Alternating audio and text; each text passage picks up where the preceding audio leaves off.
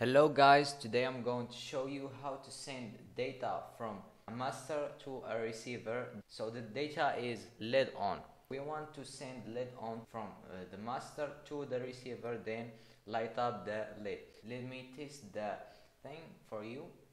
If we press that button, it will send the data, then receive it and do the command that we told it to do it. So for us is lighting the LED.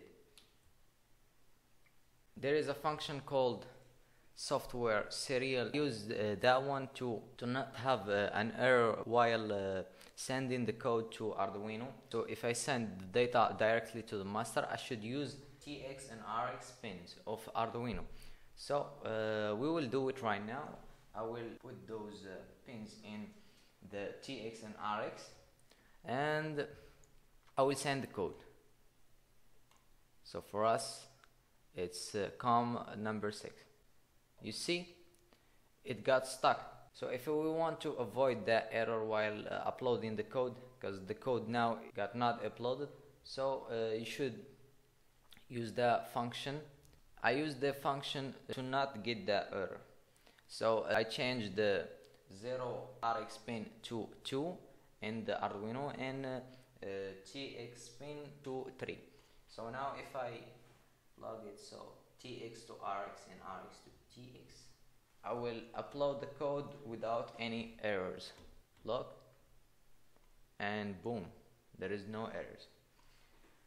I'm going to explain the code.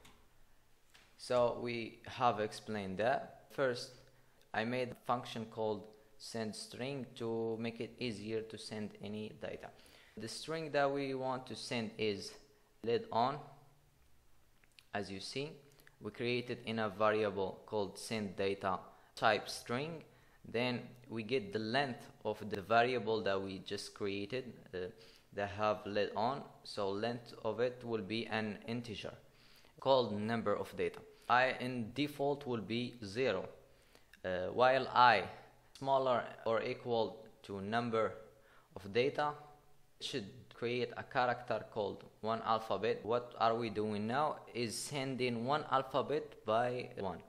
So like sending L, then E, then D, then space, then O, then N, till it send all the code. Let's say we have E equal to 0. So in send data you should get the alphabet number 0. So the alphabet number 0 is L.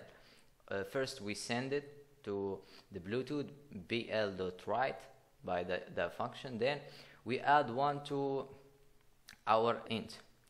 It was 0 at the beginning, now we have number 1.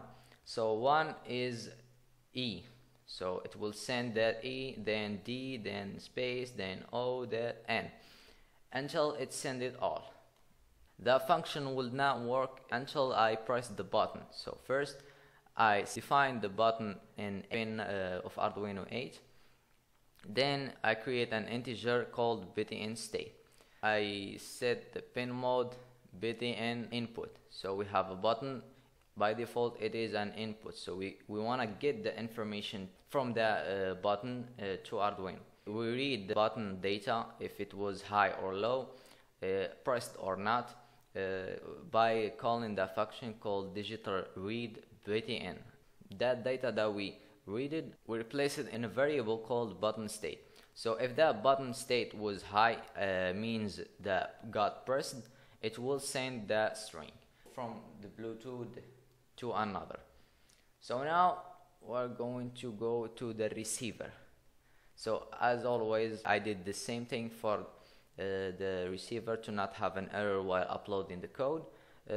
Second thing, I defined a button in a pin number 12, serial.begin to use the serial monitor, and bluetooth.begin to use the Bluetooth. And then we added a pin output, the LED. So in a void loop, I created a variable called one time. So that variable make you get the data just one time, while Bluetooth.available. So if we are going to receive many alphabets and we want to collect them in one variable, that function do that for you. Each character will be received will fit in a variable called data. here if statement, if data start with data to check. So data to check is the function that we want to receive. First I declared data to check as a string, and I put in it a value of lead on. If the data from the master was lead on and one time, that means that it's going to print just one time, then it will print for us data to check, and it's going to set the lead high. Then after 2 seconds it will set the lead low. So here we have a while loop, and if we leave the one time equal to true and not set it to false, it will repeat that thing many times. So let's try it, I guess, to see. So here I will comment that thing. So now I commented that thing, so I will send it to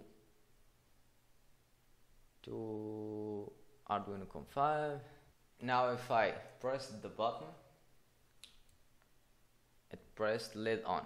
I didn't press it 2 times, it just one. Look, you see, this is the 3rd time, and etc. So to not have that error, I created that one time equal false. So if I restart it and send the code again, so now if I press the button, the LED will light up just one time. So let's repeat it again. See, 2 seconds and LED off. So that's all. There is one thing that I want to tell you, that I used the pull down resistor of I guess 1K. So you can search in the net how pull down resistor work, and that's all.